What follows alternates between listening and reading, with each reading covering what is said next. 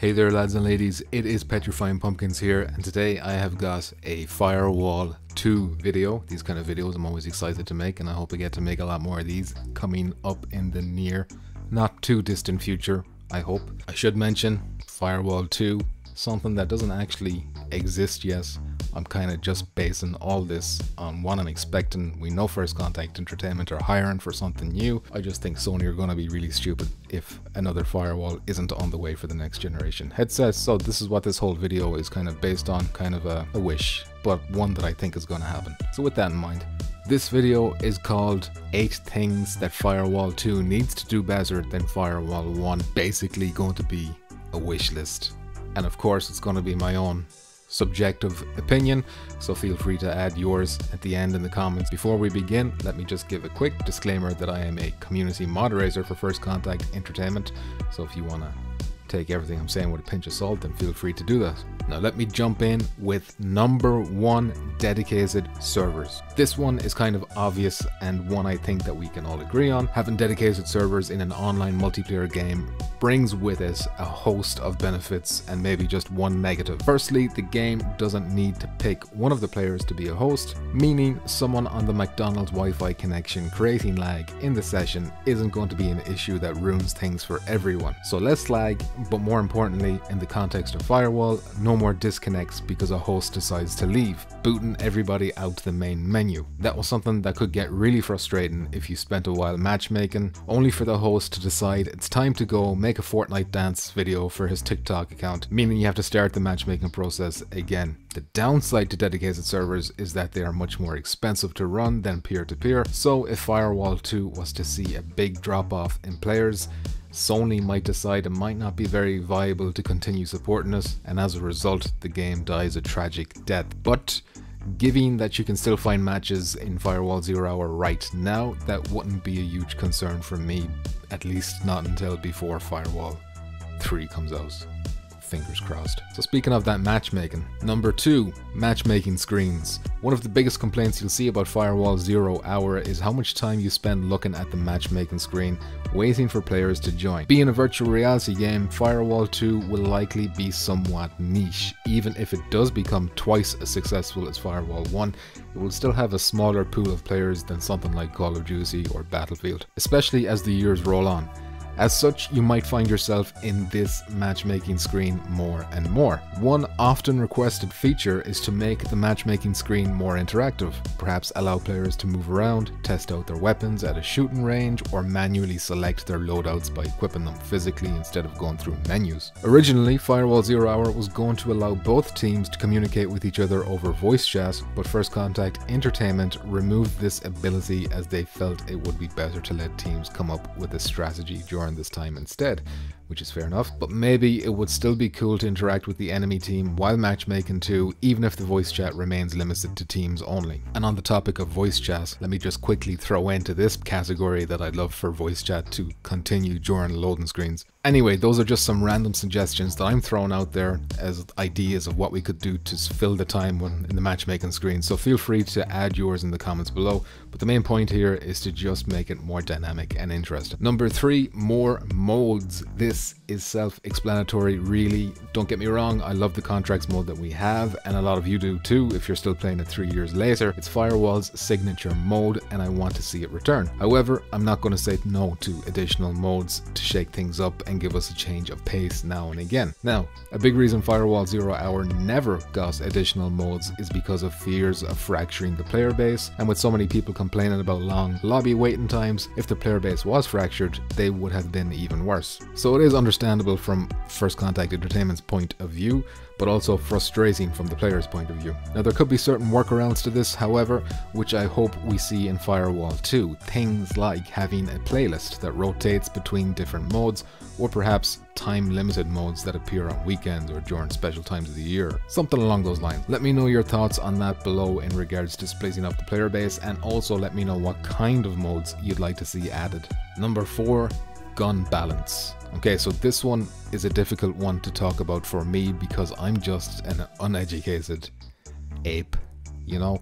I don't really understand the technical aspects of designing how these weapons work, why they work the way that they do, but in my years of playing Firewall, I've always felt a little bit sad that the game had all these really cool guns, beautifully designed, and continued to add cool guns throughout the years, but I felt like I needed to stick to like 2 or 3 guns because those guns were the meta, and if you weren't using them, you were going to be at a disadvantage. The Taylor CQB, the EHG shotgun, the Reg Case Classic, those were my go-tos. Crossbow was kind of an exception because of how unique and cool that was to use, but eventually I dropped that too because enemies would counter it pretty effectively with bullet sponge and make you vulnerable. Now I know you can get kills with just about every single gun in this game if you really wanted to.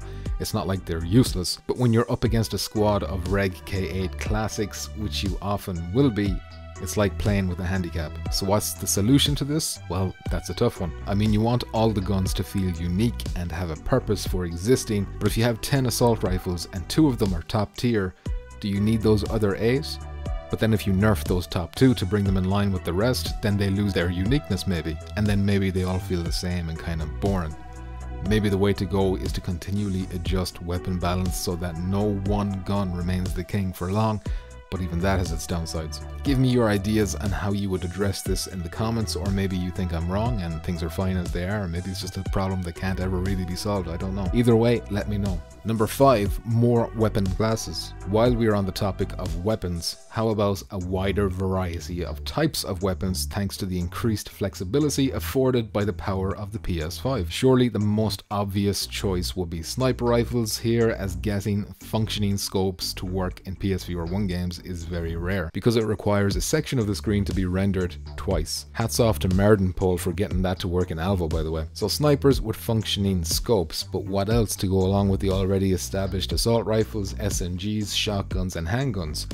Perhaps some heavy weapons, LMGs, grenade launchers, flamethrowers, RPGs, etc, you know? Provided they can get the balance right and it fits with the game they want to make, there's loads of room for new and interesting weapons, and also, not just weapons, gear, all kinds of crazy inventive gear, equipment and whatnot. I really want to see First Contact Entertainment go crazy, not limited by the hardware, at least not as much. Number 6, improved skills. One of the questions I got asked a lot from people new to Firewall was which is the best contractor. I've made videos and tier lists noting which ones are the best and why, and while there is a nice selection of contractors that I would recommend, some of these guys are kind of useless when it comes to their skills, which is a shame because a lot of them have really good designs that you never really get to see. Okoro, Raha, Diaz and a couple of others are so good that you'll rarely want to use others outside of certain circumstances like co-op or maybe certain maps. But how many of you are using Ruby or Tariq? I'd love for Firewall 2 to add some more tempting skills to really get us thinking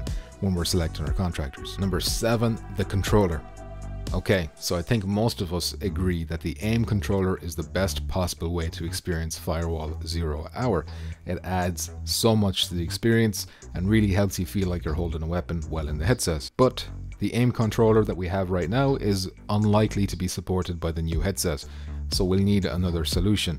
There are 2 possible options I'd love to see happen before Firewall 2 launches. The first is obviously a new aim controller, basically the same as the first one, but with all the enhancements of a DualSense controller, including adaptive triggers, haptic feedback, all that good stuff, as well as the inside-out tracking that the new orb controllers are going to have, to finally rid us of the drift and that silly glowing ball. The second option would be to use the 2 new orb controllers that will be presumably bundled in with every PSVR 2 headset, based on leaks at least, but allow us a simple plastic frame or something along those lines to place these orbs into so that it basically becomes a new aim controller at a fraction of the price. Think the sharpshooter on PS3 for the Move controllers if you want an example of the kind of thing I'm thinking of. Number 8, next gen goodness. This one isn't one particular thing, but rather many. Going from PSVR 1 to PSVR 2, I'm expecting a significant jump in every aspect of the Firewall experience. I'm talking better visuals that take advantage of the eye tracking foveated rendering to really maximize visual fidelity. I want to see a huge improvement to lighting so that it can be more dynamic, allowing it to be a gameplay element by bringing in maybe flashlights, night vision, maybe really dark maps, maybe let's go Metal Gear Solid 2 and let us shoot out the lights to add another layer of tactical depth. I want to see huge improvements to effects, both visual and audio. bullet damage, dust, smoke, muzzle flash, explosions, etc, etc. Maybe even ray tracing if that's not too demanding. There's a million things I could add to this section, but basically, you know, boil it down. Let me feel the next generation leap in Firewall 2. And there it is, 8 things Firewall 2 needs to improve over Firewall 1.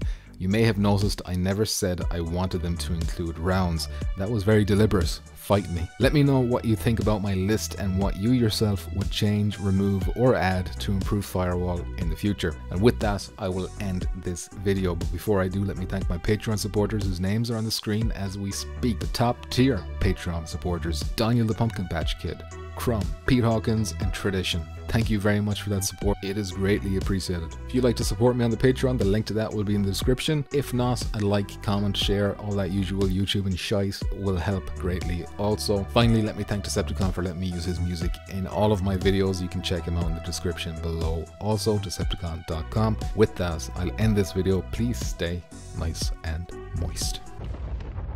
Petrifying pumpkin.